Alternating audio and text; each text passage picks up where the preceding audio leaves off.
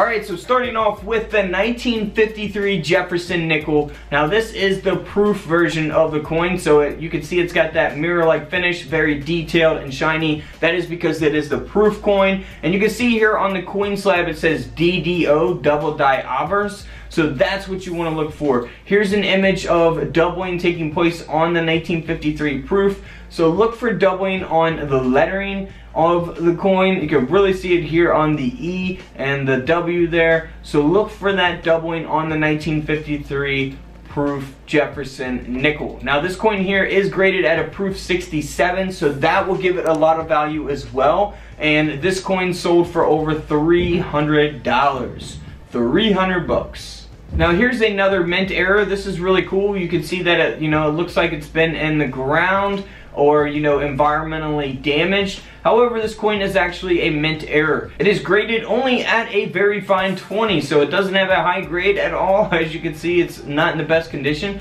But this coin was actually struck on a 1-cent planchet. So essentially what that means is that this nickel was struck on a penny planchet. So a nickel on a penny. That's why you only got the copper color of the coin there. And this coin did sell for over $430. Now for a 1953 D mint mark, this is graded at a mint state 67. And this coin sold for over $15,000 because of that high grade. Now keep in mind, if you have a 1953 nickel and it's been circulated and scratched up, it doesn't have any types of errors, it's not going to be worth much at all. But the high grades and the errors are what's going to give them a lot of value. Now for the 1953 no mint mark, again, high grade coin graded at a mint state 66. This coin sold for over $7,000. Now if we move back onto the proof coin, this is graded at nearly close to a perfect grade, a proof 68 deep cameo, but this coin does not have any types of errors. It's just got that high grade, which makes it extremely valuable. This coin sold for over $15,000. And then for the 1953 S, now this coin is graded at a mint state 65, so again the high grade is what gives the coin its value, and this coin sold for over $20,000. Now check out these other errors that you should always be on the lookout for in your pocket change or in coin rolls from the bank. We're gonna look at some different prices here, but real quick, this is how many they made in 1950 for the Jefferson nickel. So the 1950 no mint mark, they made 9.7 million, and then the 1950 D is a really key dated coin here that you always want to look for because they only made a little over 2.6 million of those coins. So here's an example of a 1950 D. If we go to the reverse, you can see the mint mark there to the right of the coin. That is where you want to look for the D mint mark. Now this is a very, very high graded coin here, and that's why it's really valuable, of course, because it's also a 1950 D as well. So it's a key date to look for. It's got some really nice toning on the coin also. Now this coin sold for over $17,000. It also has full steps on this nickel as well, and I have discussed that in my other nickel videos, so be sure to go check those out on my channel. Now this is a really cool one. This one sold on eBay. Now this is a whole collection of Jefferson nickels from 1938 to 1961. So this person has all the nickels, even the silver nickels from 1942 to 1945. This whole collection here from 1938 to 1961, these coins sold for over $310.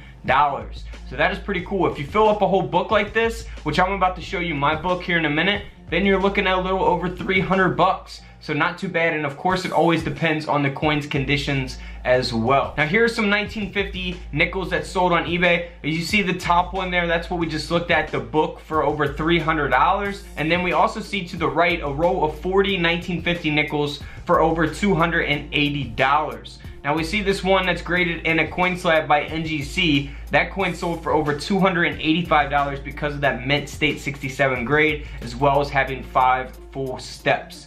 So always be on the lookout for the 1950 D Jefferson nickel.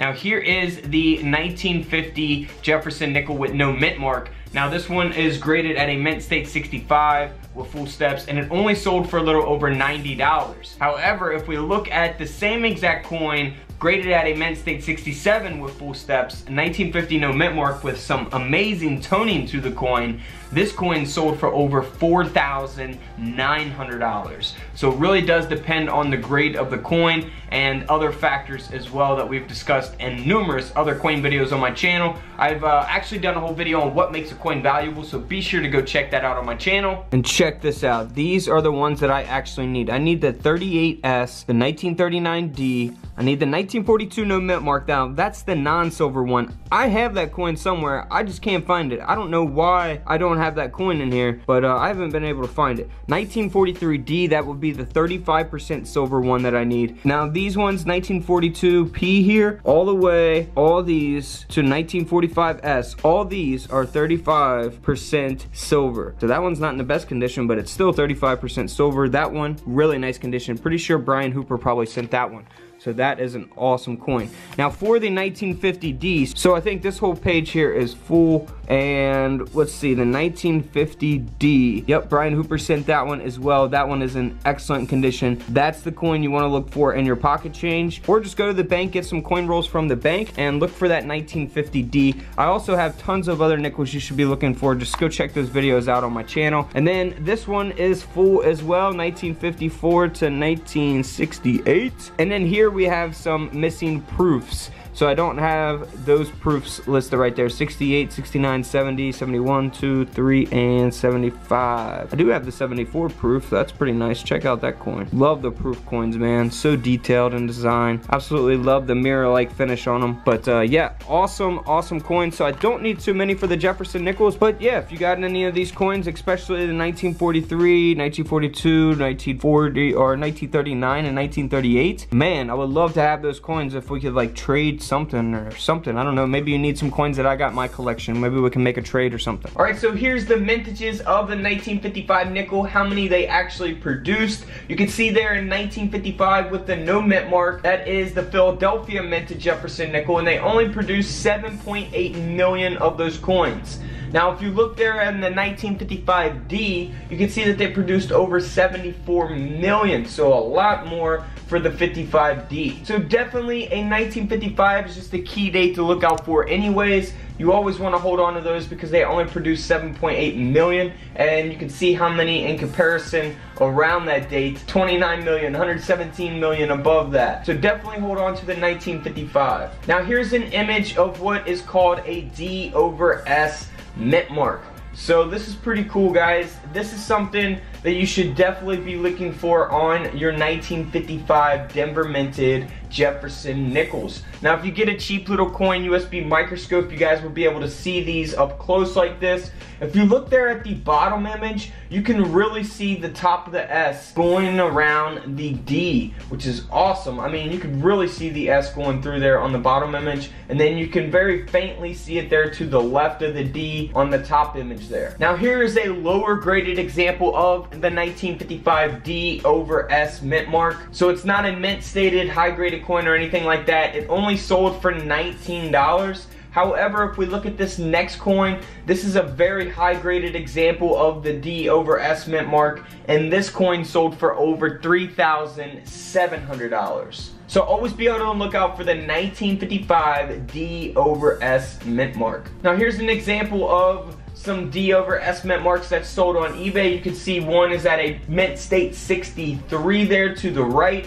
and it's sold for $49 on eBay. So if you guys have coins you want to see what they've sold for in the past, you can go to eBay sold listings and kind of get a rough estimate of what your coin, based on its condition and things like that, could possibly bring at auction. Now here's just an example of a very high graded 1955D. This only sold for $10.